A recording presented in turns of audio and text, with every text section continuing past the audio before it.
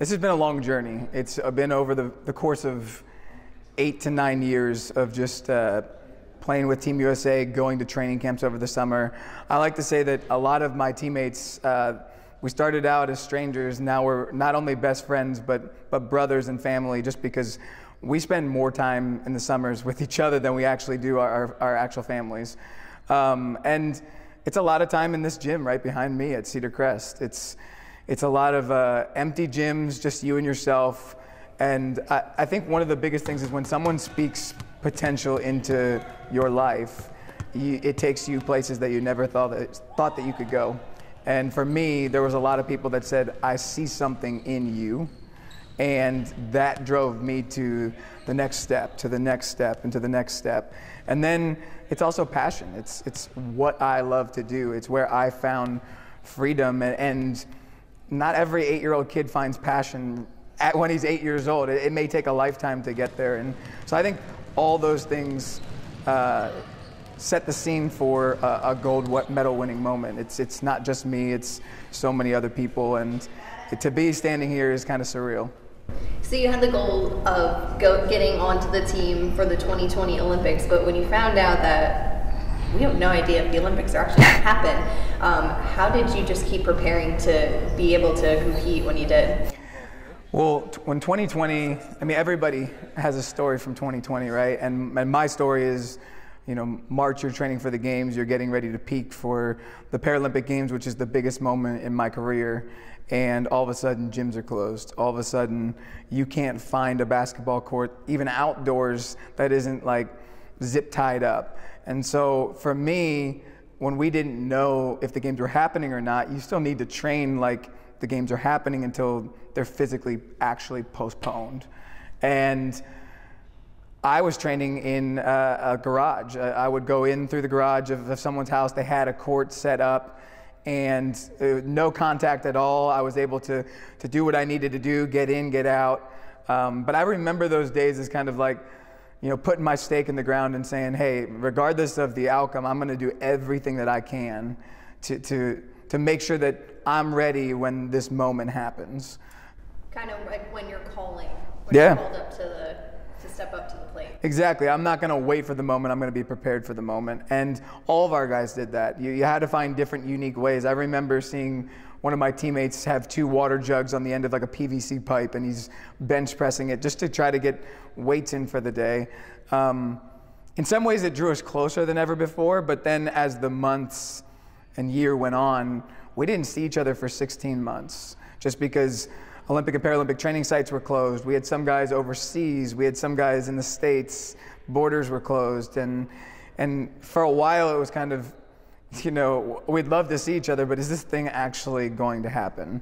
So like I said, standing here today and having the gold medal around my neck, and even some dicey moments that happened over the course of the Tokyo Paralympic Games with COVID when we were there. There were so many storylines that, but the biggest one is that we stuck together, and no matter what, we trusted one another. And I think that was the glue that allowed us to, even when you're down 5 points in the fourth quarter of a gold medal winning match, you can come together for one goal and have a gold medal around your neck. Is it almost just faith in your team that you guys were like, we got this, we can win this gold medal, we're not giving up on each other? I think when you spend enough time with one another, you know how much work each individual has put in. I think we also believed that we were the best team and we had the best players in the world. And so if we needed to put a run on with 5 minutes to go, or if we weren't at our best in pool play or the quarterfinals or the semifinals, we knew we could figure out a way to get the job done, because we looked down the bench and you saw 12 guys and all were capable of putting in the minutes, putting in the baskets, and playing great defense that ultimately gets you wins. And now you're a few months post the Paralympics. Yep. Has it really just sunk in? I know you said it was surreal, but has this whole just year and a half capping off with a gold medal, has it all just come to fruition? Well, one, coming home, I think, opens up a whole new reflection period for me.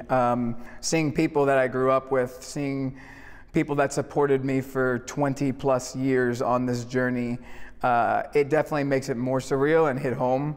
The weight of the medal, as you felt, is very heavy, and so I think it also signifies the weight of the moment and how much has gone into that.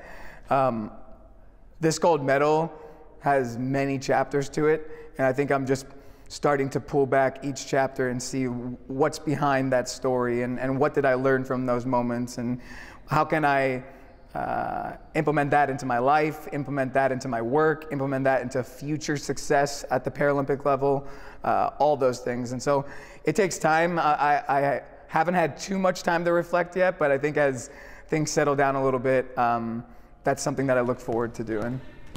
Now, it's very rare for some schools to have one gold medalist, but to have 2 gold medalists from Cedar Crest, that has to be something special or mean something special to you. Yeah, Jamie Gray-Byerly is one. In 2012, I was a junior in high school. I was heading into my senior year, and she came back, and we got to meet her, and we interviewed her, and then I made my first national team, and I went to the Olympic and Paralympic Training Center, and we bumped into each other at the cafeteria, and so we got to reconnect there. And my dad coached her in soccer here at the school, and so just so many connections and overlaps. But to win a gold medal, to bring another one to Cedar Crest, I think it just speaks to, we have like unique people that kind of go all around the globe and play all different sports, but we always come back home, and it's always special to celebrate with where you started and at your roots. Yeah, and how special is that for you? It's a small town in Pennsylvania. Yeah, well, just even, I have great connections here with Tommy Smith, the basketball coach, Rick Dissinger, who's the AD, and so many others. And so even when you came in today, you saw just catching up, reminiscing. I look in this trophy case behind you, and I see Derek Fisher, I see Jamie Gray-Byerly, and those are people that I either grew up with, I've met, I've known, and so it's a small town, but yet we've accomplished so much. So it means a lot, and I've felt their support the whole way. How much different was it to compete on the world's biggest stage and not just compete for Team USA, but actually at the Olympics? One of the things that I think is very overlooked, but coming more mainstream of late, is mental health. And how do you perform at your best when it matters the most?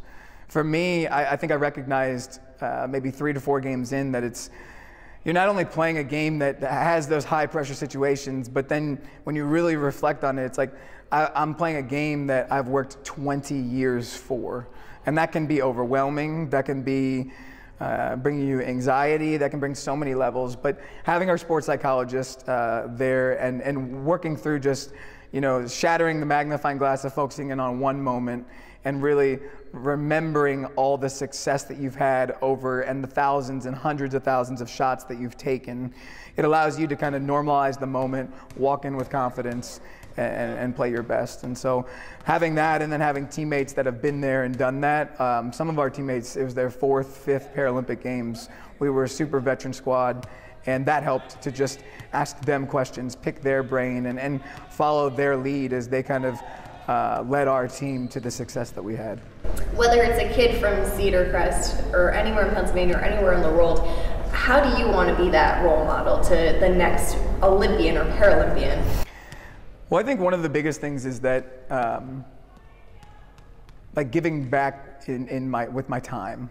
Time is the most precious thing that we have, and I want to be able to help that next generation, that next 8-year-old Ryan that's training for the Paralympic Games. I know that equipment's expensive. I know that you have to travel far, whether it's for a Paralympic sport or an Olympic sport. Like eventually you're going to have to leave Lebanon, Pennsylvania and go to other areas to be able to continue to be around other elite athletes that are helping you grow and succeed. And so I just think that being able to be a voice, being able to educate, being able to showcase that, Ryan Neiswender, who has a disability, it's not just an inspiration, it's not just like a cute story, he's an elite athlete that trained 20 plus years, and there's plenty of other people with disabilities that have tons of potential. And so the story is is to educate people that just because you have a disability doesn't mean that it stops at that. Like the period doesn't stop there, it's a comma, and after that there's so much more.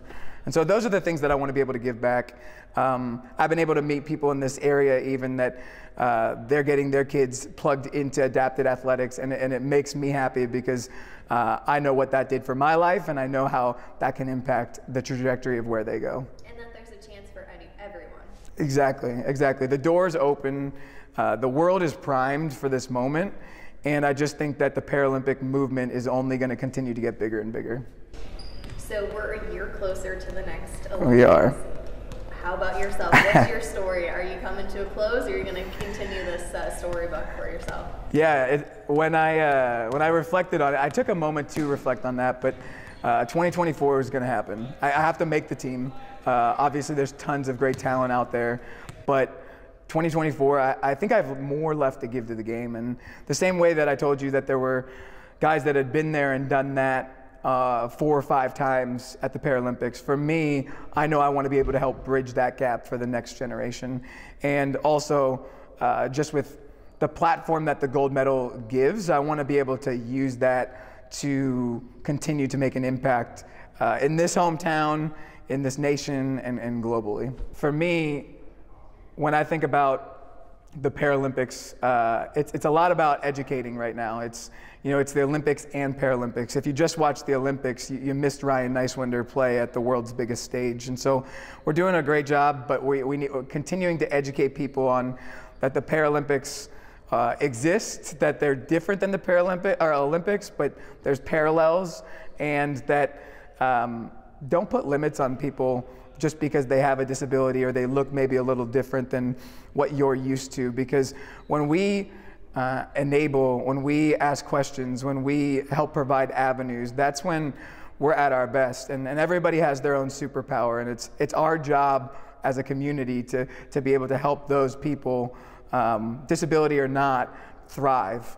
And that's my message. My message is just listen, become educated, grow, learn, and help people reach their untapped potential. Because everybody has a different path. Exactly. Exactly. Awesome, Ryan. Thank you. Yep.